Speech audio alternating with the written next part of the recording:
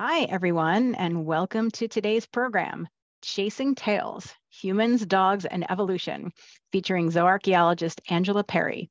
This is part of our ongoing Hot Topic series. My name is Briana Pobiner, and I'm a paleoanthropologist and educator at the Smithsonian's National Museum of Natural History.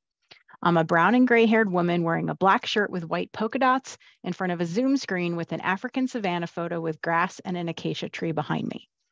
Whether this is your first time joining us for our Hot Topic Human Origins Today topic series, or you've attended before, we're so glad to have you here. Before we get started, a few housekeeping notes. This discussion offers closed captioning. You can turn the captions on or off via the CC button, which should be located at the bottom of the Zoom interface. We're in a webinar format. We can't see or hear you, so as you have questions, please go ahead and submit them to the Q&A box, which is at the top or bottom of your screen. It looks like two speech bubbles, so we can sort through as many questions as possible. The Q&A time really flies by. The Q&A box is also where we'll share any relevant links during the program, so keep an eye out there. We'll start with an opening presentation by our speaker, Dr. Angela Perri, and then I'll join her here to take your questions. During the presentation, I will also write answers to some of your questions, as well my colleague Ryan McRae from George Washington University, at least any that we can answer. Now I'd like to go ahead and introduce our speaker. Dr. Angela Perri is an archaeologist at Chronicle Heritage and Texas A&M University with primary interests in zooarchaeology, paleoecology, and paleoenvironments.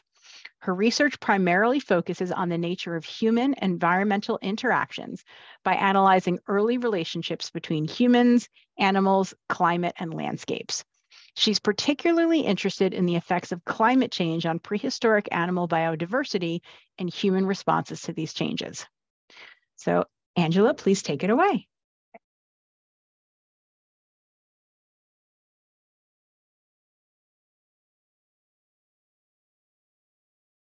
Great. Hopefully everyone can see that and can see me. Before I get started, I just wanted to say thank you to Briana and the Smithsonian for inviting me to give this talk today. I love talking about dogs, and I'm really excited that all of you are here and hopefully have some good questions and discussion at the end.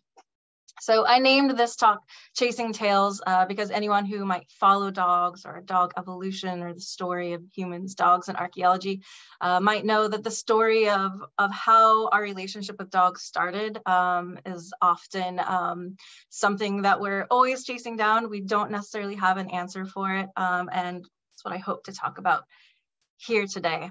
So the story of dogs is really exciting because the story of dogs is the story of us and our human ancestors. The first domesticated animal, domesticated by hunter-gatherers, and in a very short span of time has evolved from this timber wolf creature to all sorts of small little animals that we have on our couches in our living room, and that we spend great time and expense to take care of. And all of that has happened within a very short evolutionary period of probably about 20,000 years. So I usually start this type of talk telling people all the things that we don't know about dogs and humans and domestication and their evolution. But we do know a few things, and that is that dogs were domesticated from an ancient extinct gray wolf ancestor. We know that that happened at least 20,000 years ago. We've yet to find the gray wolf ancestor that dogs were domesticated from. We're still on the hunt for those. But we know that they were domesticated by hunter-gatherers, likely the only animal domesticated by hunter-gatherers in one or more regions of the world. And we also know that humans and wolves lived alongside each other for many thousands of years prior to domestication occurring, competing for prey and coming into close contact. So for me, the question that kind of keeps me up at night is, what was the driver? Why now? Why here? So that's what a lot of my research focuses on. And probably one of the most interesting questions is how and why did we domesticate a potentially dangerous carnivore, one of our competitors of all of the animals that came after? So again, one of the things that kind of keeps me up at night. One of the kind of going theories about the domestication of dogs, and some of you may have seen this book and know the work of Pat Shipman quite well, is that dog domestication happened much earlier than we had thought, sometime in the range of 40 to 30,000 years ago. And that humans may have actually used dogs to assist them in driving Neanderthals to extinction. So this is kind of the far end of the time scale for what we think of as dog domestication in the 40 to 30,000 year range.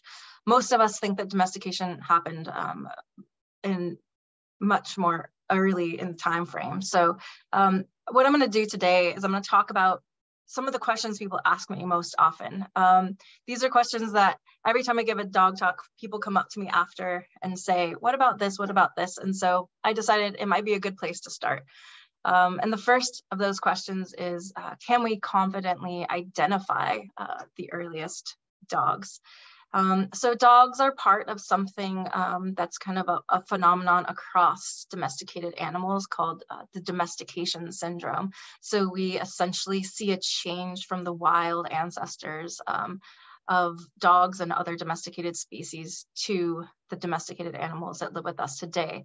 And some of these kind of phenotypic changes are related to, for example, a reduction in face shape and size. So there's a reason we look at dogs and think, oh, they are so cute. Look at that sweet little face. They are genetically designed to elicit that response from us. Also, obviously, increased docility, which makes them easier to live alongside as compared to a wolf. A reduction in tooth size. We also see things like floppy ears and curly tails, changes in coat colors, things like patterning and spots, and more frequent heat cycles as well. And we see some of these changes as a suite of traits across domesticated animals, referred to as the domestication syndrome. So some of you may be familiar with an experiment started in the 50s called the farm fox experiment in Siberia, started by this man, Belayev, and his graduate student, Ludmila Trut, who now carries on the experiment up until now. This experiment is interesting for us as people who study domestication. What they did was they took foxes that were being used as a fur farm and put them through a series of tests to pull out those foxes that were not aggressive towards the people who were testing them. Then they bred these docile foxes with each other and created generations and generations of increasingly tame foxes. Along with that, those tame foxes came these kind of phenotypic traits that you see in the fox on the right. So changes in coat color, curly tails, floppy ears, increased docility, starting in only a few generations. So now we're into the 80th something generation. And if you have enough money, you can buy yourself a completely domesticated silver fox, as you see here, on a leash, holding a toy. So how do we identify domestication as archaeologists? We obviously can't see a lot of these things like floppy ears or curly tails. The number one thing we look at, of course, is the skeletal remains of both dogs and wolves. So you can see here a large wolf skull in comparison to a Boston Terrier skull. And you can see significant changes in the morphology, the shape, size of the skeletal characteristics of these two types of animals. We also do genetic analyses. Some of these traits, such as coat color or a curled tail or certain hair types of dogs, can be identified through genetics. So we can see some color changes in domestic animals as well. One of the things that I work on a lot is looking at the treatment of animals to determine whether they are domesticated or not. So this includes things like dog burials and dogs being buried with intentional grave goods, or you can see here some type of rope or leash or collar around the neck of this animal. And also looking at things like rock art, which depicts the relationship between humans and their dogs through time, that they have depicted themselves of how they to the dogs in their environment and in their cultural group. So the first domesticated dog that we can in some ways all agree upon somewhat is this dog from a site called Bonn Oberkassel in Germany. It's dated to around 14,000 years ago. This dog was found in a co-burial with two individuals, a male and a female, probably in their 30s. You can see the skeletal remains of the dog here on the right. It was probably between 7 and 9 months old, and its teeth showed evidence of having some kind of illness or disease. Genetic testing later verified that the dog had distemper, which in young dogs can be fatal and may have led to its death. But given the skeletal characteristics, the burial with the human, everyone sort of agrees that this is probably the earliest known dog in the archaeological record. So I often get asked, why is it so difficult to identify a dog versus a wolf? Surely you can look at the skeletal remains and say it's smaller or bigger, so it's a dog or a wolf. One thing that's really interesting about wolves is in some ways they're very similar to us in their morphological plasticity. So you can have really large wolves when we think about things like Arctic timber wolves or wolves in the northern climates, but you can also have very small, very gracile, thin-limbed wolves. For example, wolves in Israel or Spain or Portugal. You can see some examples here that are much smaller than their relatives in the northern latitudes. So this variation within wolves itself, very much like humans, makes it very difficult for us to say whether something is, for example, a small wolf or a dog in the early initial stages of domestication. Because what does the earliest dog look like? It probably looks like a wolf, right? Something else that kind of complicates the determination of something being a wolf or a dog is that no matter where you subscribe to being the location of dog domestication, some of which are depicted here, it's most likely that the earliest domesticated dogs encountered other wolves and then interbred with those wolves, injecting more wolf DNA and morphological characteristics into those early dogs. So the interbreeding between wolves and early dogs was likely a common occurrence, and is still a common occurrence in places where dogs are outdoors and are in close environment with wolves themselves. So the next question I get asked a lot is, are there ancient breeds? Is my dog an ancient breed? So colleagues and I looked at this question, well, a decade ago now.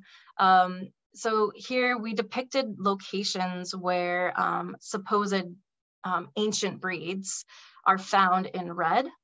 These are all something called an ancient breed. And in green, we depicted the antiquity of dog remains in that location. So the more full the green pie is, the older dog remains are in that location. So you might see immediately some issues here, for example, in Africa or Australia, or down here in kind of island Southeast Asia, we have some breeds that are thought to be ancient breeds, but we don't have the remains of dogs there until very late.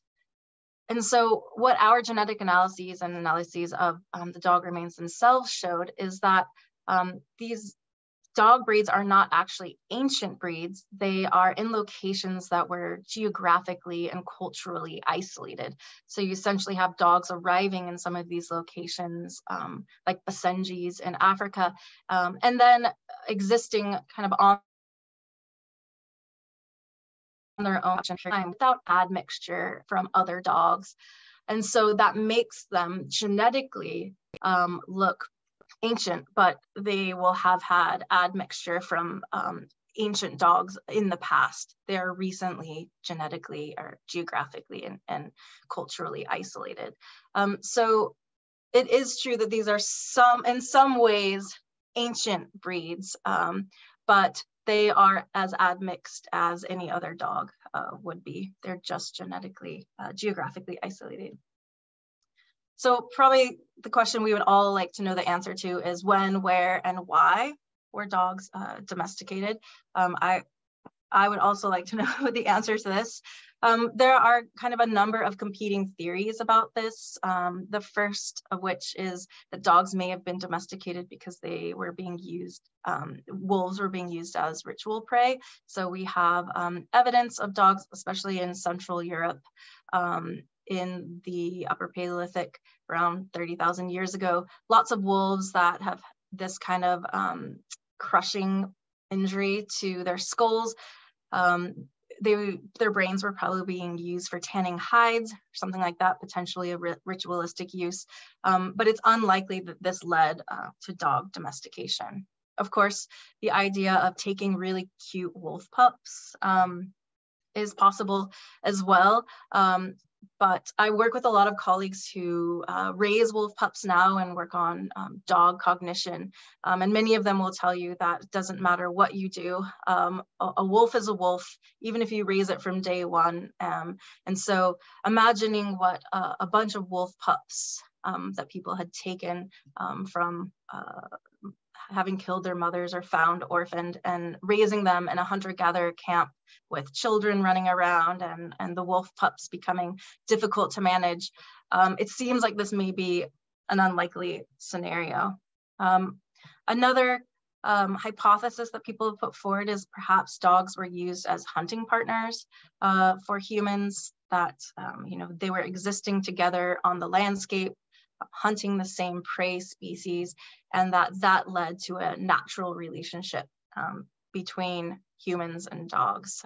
So some of the research that I did with colleagues recently, this is rock art coming from Saudi Arabia, depicts human hunters. You can see here hunters with bows and many, many dogs, which they were likely using for hunting. You can see here another depiction of 2 dogs and a hunter with a lion. This depiction shows a group of dogs with a single hunter, and some of these dogs even have leashes. It's the earliest depiction of leashed dogs coming from the hunter self. You can see more depictions of leashes here as well. And these dogs are interesting. They have a very specific patterning. When my colleagues came to me with this rock art and asked me what I thought these dogs were and what I thought these were, they thought it may be artists depicting like vocals of dogs or dogs barking or something like that. And we had a long discussion about the possibility that these might be depicting this dog, which has this kind of white coloring you can see here on its chest. And also many of these dogs had this type of marking on their shoulders, which you can see here on this Canaan dog, which is actually the national dog of Israel, and is thought to have come from the deserts of Saudi Arabia. It's very similar in its curled tail, pricked ears, this kind of sloped chest here. So we know that there are very, very early depictions of dogs. This rock art comes from potentially around 9,000 to 8,000 years ago. So we know that people were using dogs as hunting partners for many thousands of years. The final kind of hypothesis, and probably the hypothesis that is most subscribed to by dog researchers now, is the trash pile scavenger hypothesis. Essentially that as humans, we are messy, we leave our trash on the ground, and that wolves 20,000 years ago, much like raccoons, foxes, bears, and every other animal now that find our trash, decided that survival off of our trash piles or our leftover carcasses was not the worst way to survive. So I was having a think about this idea and trying to think about places where wolves and dogs might have had the opportunity to kind of be in the same location for a sustained amount of time, long enough for a wolf population to decide to depend on humans and raise successive generations of their wolf pups, needing to survive only off of human remains and human trash. And during this kind of process of thinking through where would wolves and humans have been long enough for something like this to happen in the same location, with humans kind of stopped in one place, building up enough of a trash pile for wolves to live off of. I was thinking about the peopling of the Americas and the idea that before entering the Americas, ancestors of Native Americans were likely isolated on the Siberian side of Beringia for some period of thousands of years, and most likely wolves were isolated there with them. So two colleagues of mine, we locked ourselves in a room in Oxford. You can see here on November 6th, 2018, we locked ourselves in the room and brainstormed the idea of combining dog and human DNA and dates for the peopling of the Americas and the arrival of dogs and humans into the Americas, and what they might have been doing on the Siberian side of the Americas prior to that arrival. So this mess, which we were quite proud of, you can see my colleague Gregor Larson here, became this figure in our publication. And it's a lot of arrows and various things pointing in various directions, all of which say that the DNA and dating of dogs and humans at the time of the peopling of the Americas is very similar. And the genetic population splits of dogs told us that we had two groups of dogs that were both groups of dogs that had a common ancestor that they split from around 23,000 years ago. And we don't have the physical remains of this dog, but we can see genetically using a molecular clock, working backwards in the genetics, that there was a common ancestor for two groups of dogs around 23,000 years ago. So that gives us a pretty good idea that dog domestication has happened at least 23,000 years ago. And also that it's quite possible that that domestication happened in Siberia itself, as these are two populations of Arctic, Siberian, northern latitude dogs.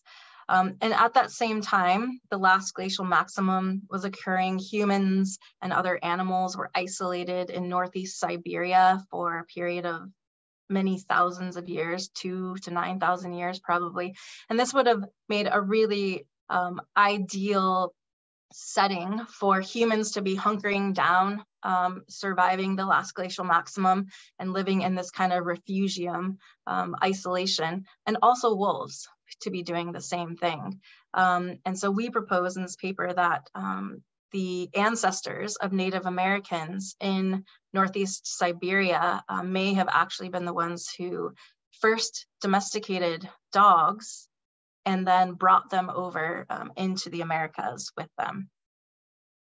So once in the Americas, they moved pretty quickly through the Americas, humans and dogs, and some of the earliest remains that we have are some dogs that I worked on at the sites of Stillwell and Coster in Illinois. Some of you might know the Coster site. It's quite famous. It was created 60s and 70s over the period of a decade. As archaeologists love seeing these old pictures of excavations. Coster was a really amazing site and told us a lot about the mid-continent from beginning in the Archaic all the way through into historic period. And we found 5 dogs at that site. This is one of them. These dogs have been excavated in the 70s. As you can see here, we recently redated them, dating to around 10,000 years ago. So these are quite old for the Americas, some of the oldest dogs that we know of. We also discovered in an old box another dog that was found here. It was found in the 70s during the widening of a highway in Illinois, and you can see it was found there in that hole. This is the only picture of it that exists from in situ prior to excavation. It also dated to the exact same time period as that Coster dog. And you can see that they're not huge dogs. I would think maybe the earliest dogs would be really massive wolf-like dogs, but already by 10,000 years ago, so potentially a span of 13,000 years since domestication, the dogs have already become kind of medium-sized dogs. These are the mandibles, the jaw bones of the lower two are from those Coster dogs, and the top one is from that Stillwell dog that was found on the side of the highway expansion. And you can see that there's some difference between these two types of dogs. The Stillwell dog is clearly a more robust dog, a thicker mandible, while the Coster dogs are more gracile, this kind of thinner mandible with this different kind of extension here of the top part of the mandible. And they are very close to each other, maybe 20 kilometers away, and overlap in time. So we did some genetic analyses of these to try to determine why two groups of dogs in sites very close to each other that overlapped would look so different. And what we discovered is that the two Coster dogs that we tested had very recent coyote ancestry, probably a parent that was actually a coyote. So they are essentially coy dogs. So we have groups of people who are living with coy dogs and burying coy dogs as part of their domestic sphere. So that's really interesting to think about the relationship between coyotes and dogs as well. So we use those Coster dogs as a basis of some of our recent work to try to better understand dogs in the Americas and what they look like genetically and how they're related to other dogs across the world. And what we determined is that what we call pre-contact dogs, dogs that arrived into the Americas with the first Native American ancestors, are all in one group very closely related. And again, very closely related to Arctic dogs, both American and Eurasian Arctic dogs. So American dogs are really on their own as a group.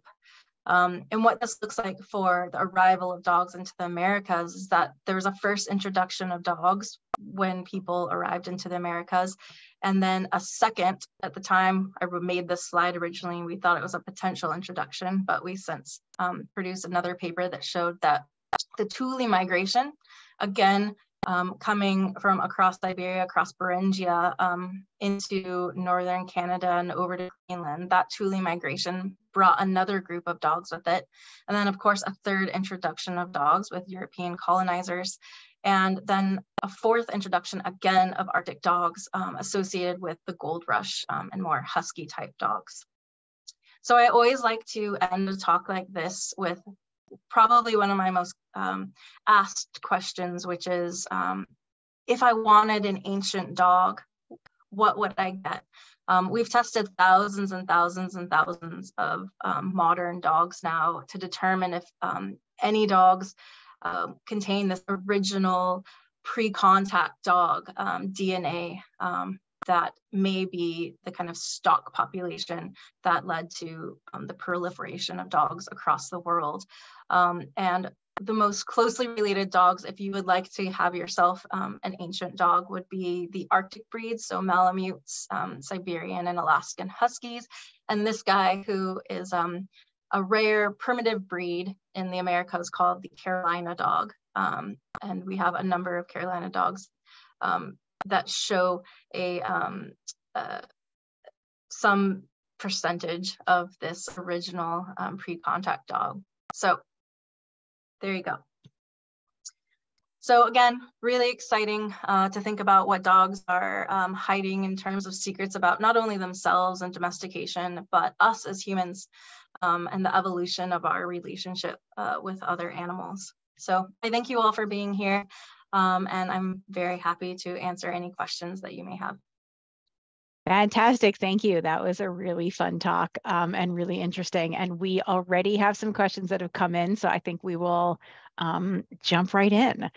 And so the first question is actually two separate questions from Tad. And he says, thanks for the fascinating presentation, Angela. Two questions. The first one, why don't I ask the first one and then I'll ask the second one afterwards. Okay. The first one, if it's trash piles, why dogs? As opposed to all the other animals you mentioned who also hang out at human trash piles. Right. Good question. Why dogs? Well, we have other animals that do it now, right? So I think probably people who live in Alaska would say bears and foxes and other animals are hanging out at their trash piles all the time. But I think I'm a subscriber to the idea that we did not domesticate dogs. When I put myself in the mindset of a hunter-gatherer who has never seen a domesticated plant or animal, right? The concept of domestication to us is obvious. The concept of that you can domesticate a plant or animal for a hunter-gatherer of that time period is not obvious. And so I think it's most likely that wolves essentially domesticate themselves, right? Just like, you know, I think about my dogs and I think my dog does nothing. I feed it, I pick up after it, I do everything, right? They have a pretty great life. And I think it's most likely that wolves figured out that instead of continuing on with highly risky hunting that often leads to injuries and death and competition with other wolves, that they found this other subsistence practice, right? And that is that if you follow the humans around, they drop their trash. And that's a pretty easy life. You're not fighting other wolves for anything. You're not trying to track down dangerous prey. You're just following the humans. And that, you know, like people in Alaska with bears, that if you don't do anything dangerous, the humans will probably let you get a little bit closer and a little bit closer and not run you off and not really mind that you're there. And that process of increasing proximity and increasingly being comfortable with a wild animal just outside your village or just outside your camp is probably over generations of wolves not only choosing this lifestyle, but then in some ways maybe unable to choose anything differently because they have generations of wolf pups that are continuing on in this type of subsistence practice. So I don't think it was a choice. I think it was more of the wolves deciding that this is a great way to survive. That's excellent. And actually, this is, before I ask Tad's second question, this is a wonderful comment that follows on with what you just said. And the comment is, hi, I'm John and I'm 10. I just love prehistory. Dogs domesticated themselves, I think, just like cats. Yes. And those of us who are cat owners also might have questions about whether cats are domesticated. Well, I'm just joking. Anyway, let me, yes, John, you're right. That's right. Let me turn back to Tad's second question before we go on to some other questions. You said that humans were isolated in Northeast Siberia for 9,000 years. Why? There was no ice sheet to their south, right? Yeah. So there's debate right now about how long that isolation occurred for. Was it 2,000 years? Was it 9,000 years? Was it more? Mm-hmm. They essentially, there's a refugium in that part of Siberia where the climate and the animals and plants that were living there were essentially in a little refugium that was easier to survive than the rest of what was going on in further west and south in Siberia. So essentially a group of humans and probably animals kind of stopped up there and figured, like, it's not like a neighborhood, right? It's a pretty large area. But they figured that instead of going this way across or this way back down into dealing with the LGM, where it's pretty nasty climate happening in the rest of Siberia, they would just stay in this kind of isolated location. And we think that they were probably genetically isolated from other populations for very long periods of time. We don't have any evidence of human genetic influx to those populations for a period of 20,000 years. So we think once humans were in Siberia, that they were somewhat isolated in that area for genetically for quite a long period of time. and during the LGM, the late glacial maximum, Mm-hmm. for, yeah, who knows, thousands of years, which gives us the perfect driver to understand, you know, I've always wondered, why now? Why did they decide after thousands of years of seeing wolves that like this would happen now? And isolation is a good reason. Yeah, I think that's an interesting hypothesis. So here's a question from Paul, who says, hello, Angela and Briana. I understand that the wolf evolved around 1 million years ago from the Miacis, and I may be mispronouncing that. It's Miacis, which I'm not aware of. Do you think our distant ancestors would have had contact with these early wolves? And if so, would this put back the date for early domestication? I mean, it's a good question. I don't think anyone has ever looked that far back, to be honest with you. I think, yeah, that's something I genuinely don't have the answer to. I work on dire wolves, which is a little bit further back. And we think that there may have been a short period of overlap between humans and dire wolves. And we have some really small dire wolves in some locations that there's some questions about. But very early, that far back, yeah, I would have no idea. That's a good question, though. Here's an interesting question from Andrea, who says, hi, really interesting. Thanks. Is it possible that dogs, by eating our trash, helped us with hygiene or protected us against dispersion of pathogens? Yeah, I think this is one of the kind of main uses of dogs, actually. Dogs are, you know, when I work with populations who use dogs for hunting or subsistence now, you know, a dog is kind of a Swiss Army knife. It can do lots of things. And this is documented over and over and over in historic literature of what people do with their dogs. So you may have a sled dog, but it also may help you with hunting. It cleans up around the camp. It's protection and alarm system.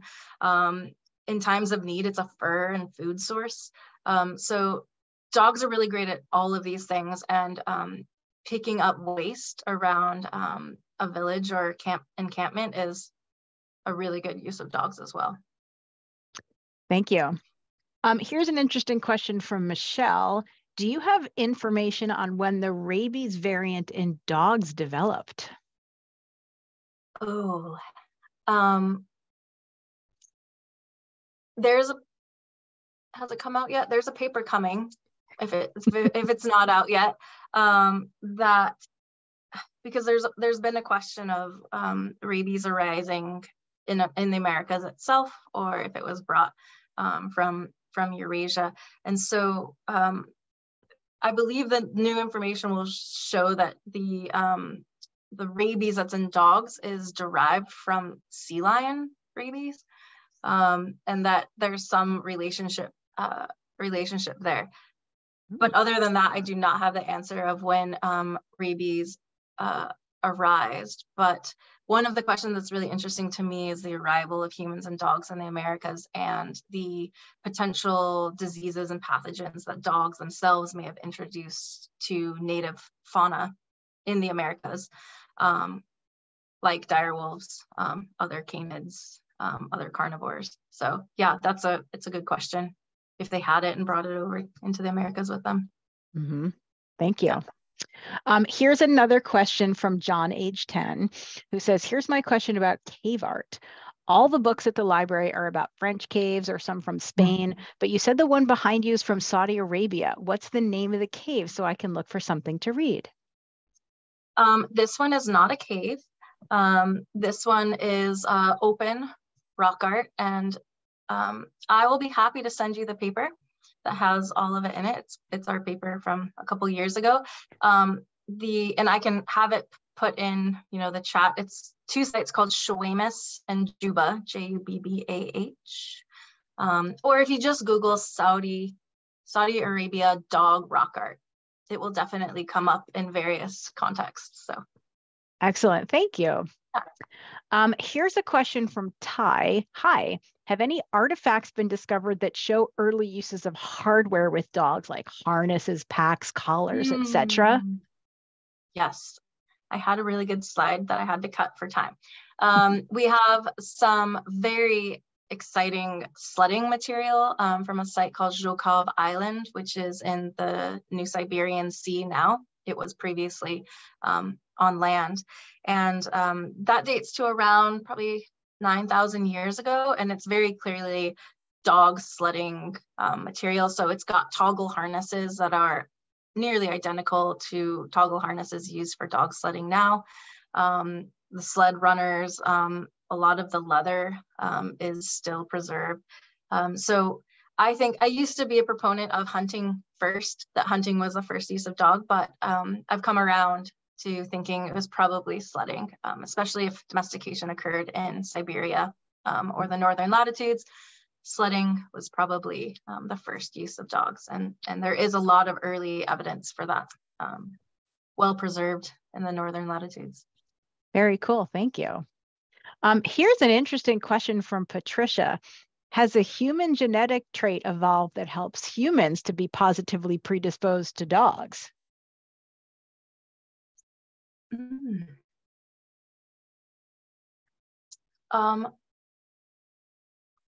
That's a good question. I don't know the answer to that. I know that dogs and humans share many similar genetic traits that have the same phenotypic expression in both dogs and humans.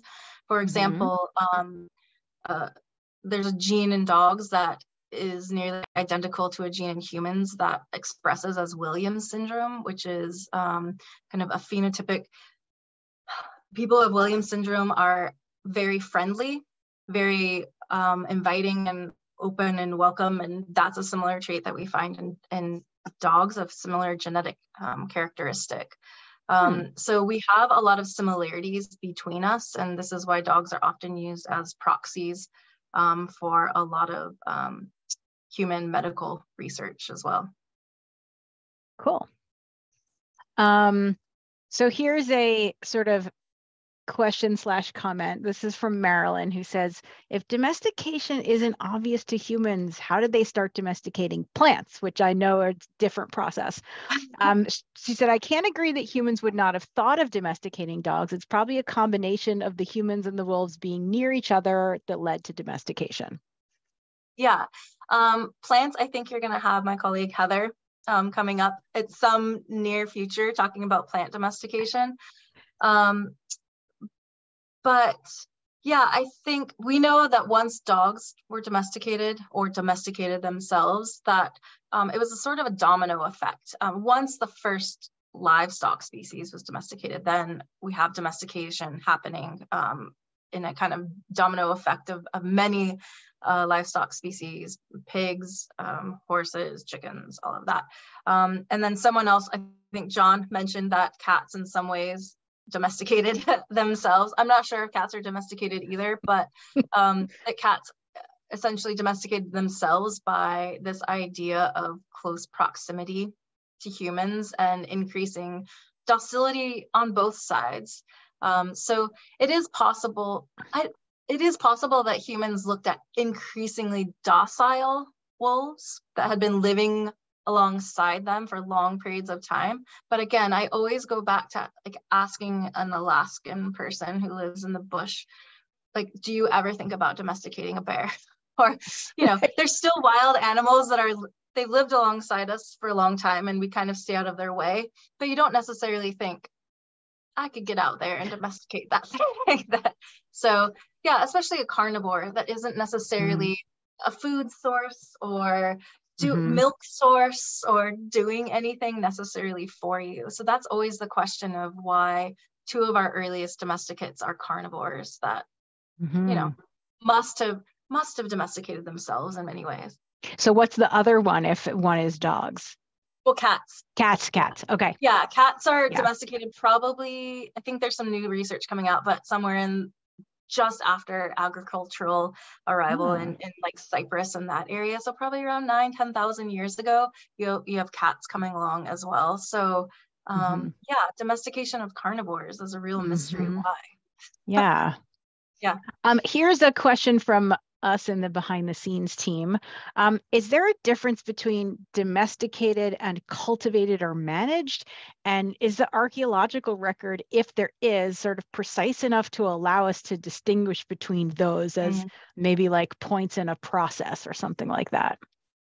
Yeah, so not necessarily for dogs, but my colleagues who work on things like horses or donkeys or cattle or things like that. So one of the pictures, though some of the rock art we have in Saudi Arabia depicts a gazelle that has like some kind of rope around its neck that's tethered. And so for livestock animals, it's most likely that some type of like herd management or cultivation was an initial step in the domestication process, whether that was something along the lines of, if we keep females penned up, the males will come and we can kill them, but we're not necessarily attempting to domesticate the females. We just are using them as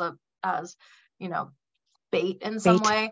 Yeah, bait in some way. Or, we have lots of depictions in various parts of the Middle East and Near East of like kites, these places where they try to run wild animals in and then sometimes keep them corralled and sometimes kill them.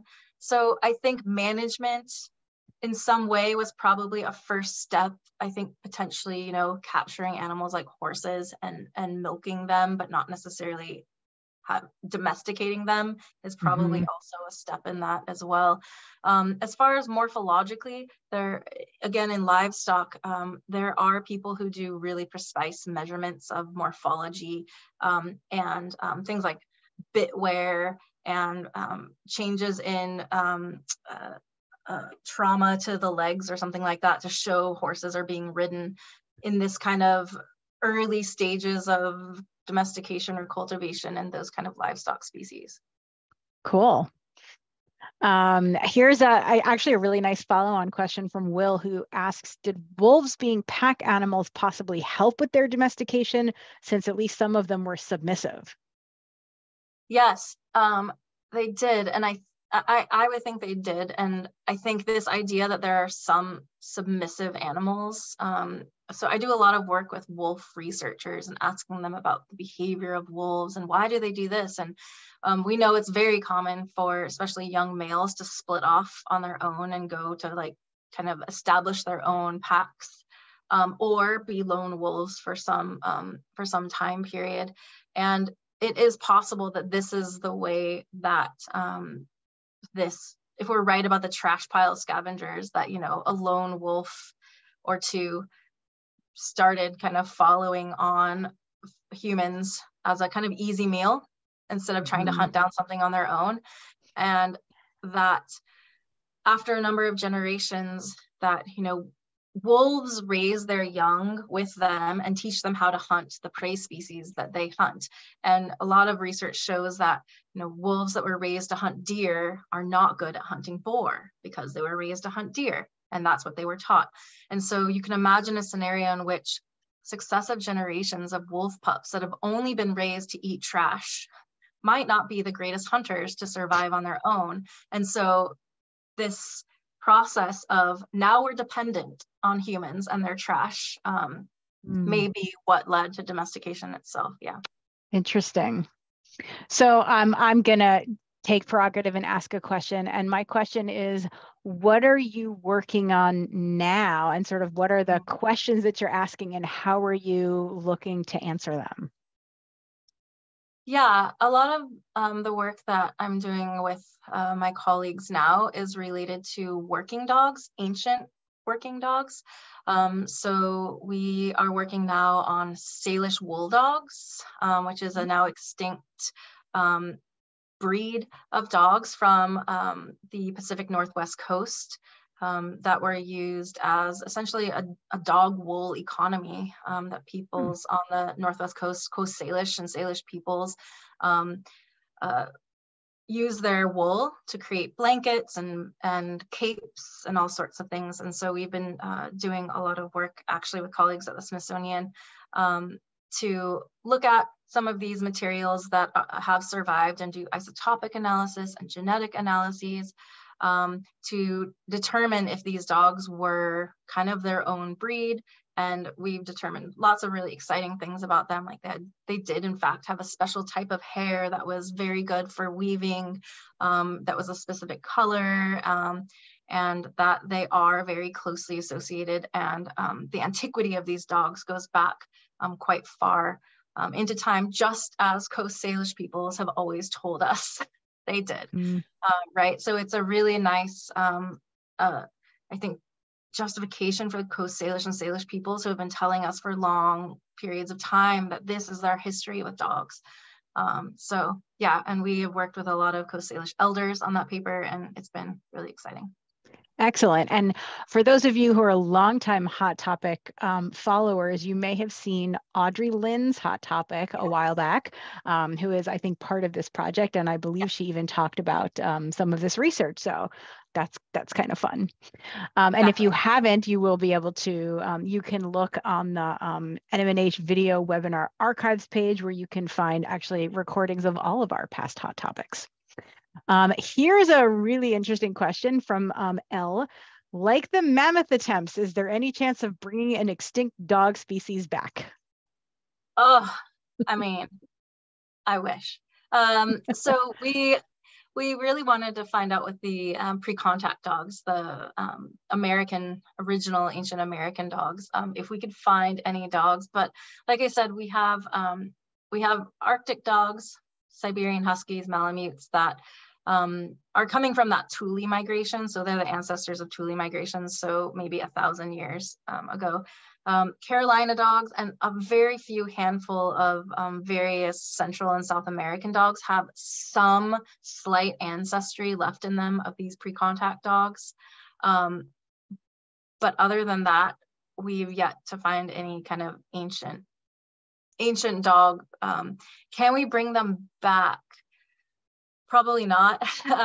Yeah, I think that's unlikely. With the genetic analyses we're doing with Audrey on the Coast Salish dogs, we are interested to see if that very specific haplotype exists still in localized Pacific Northwest coast dogs. That's a possibility. Some of these kind of more isolated ancient breed groups, they might have isolated populations somewhere that would have higher ancestry of this ancient dog.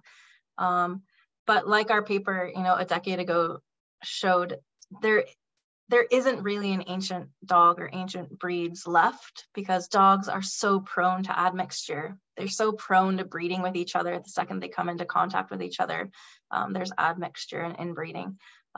So yeah, unlikely. Okay. Yourself a Carolina dog. Okay, we're going to be wrapping up soon, but I do want to ask one, I guess, sort of more personal question, but do you have a dog, or what's your favorite dog? Yes, I have dogs. I have too many dogs. And I from early on, from when I was a kid, I've always had Westies, small little Highland dogs. I like a terrier because they've got a lot of attitude. But if I were to get more dogs going forward, I'd probably get myself a really nice, chill, like livestock guarding dog, like a Great Pyrenees or something like that, that just likes to like sleep and guard sheep or something like that. Nice. Yeah. Thank you. All right. I think, let me just check if there's any more questions. Let me just last comment who's come in from John, our 10-year-old, who's asked some great questions. Not a question, but just telling Angela Perri that I see her name in the link to the science journal that she sent me. I will read it with some help. Thank you. Oh, so thank you very much. Thanks, John. Yeah. All right. So I think we will go ahead and wrap up and conclude today's virtual program. So please join me in thanking Dr. Perri for sharing her work with us. I'd also like to give special thanks to those who made this program possible. This is our behind the scenes team who helped sort through your questions, including Ryan McRae from George Washington University, to our donors, volunteers, and viewers like you. And finally, to all our partners who help us reach, educate, and empower millions of people around the world today and every day. We thank you. This was our last hot topic, Human Origins Today topic for this season, but we will pick back up in September with Dr. Heather Thakkar, who Angela mentioned before, who will be talking about domestication in plants, particularly in corn. That will be September 21st from 11:30 a.m., same time as usual. And then, so we'll be taking a break for the summer. We've put a link in the Q&A where you can find information about our upcoming programs and how to sign up for the museum's weekly e-newsletter. That's the best way to stay informed on upcoming programs and to learn more about the museum's research and exhibitions. After this webinar ends, you'll see a survey pop up asking for some feedback about the program. Please take a moment to respond. We're very curious to know what topics you might be interested in seeing for future programs, and we appreciate your input. Again, thank you to our participants, to Dr. Perri, and to you, the audience. We will see you in September.